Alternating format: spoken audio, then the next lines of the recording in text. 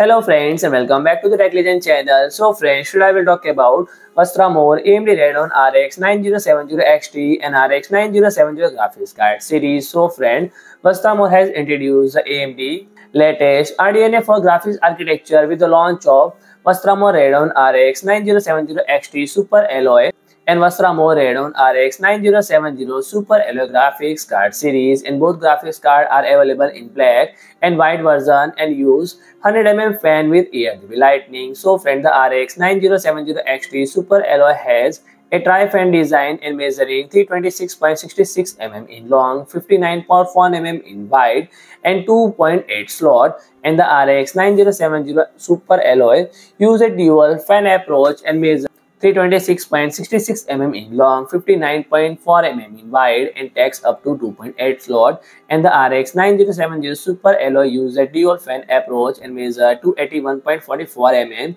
50.15 mm and taking up to 2.5 slot. And both graphics cards are equipped with reinforced metal backplate. In terms of specification, the clock speed a bit of RX 9070 XT Super Alloy feature 2570 MHz Game Clock and up to 3100 MHz Boost Clock.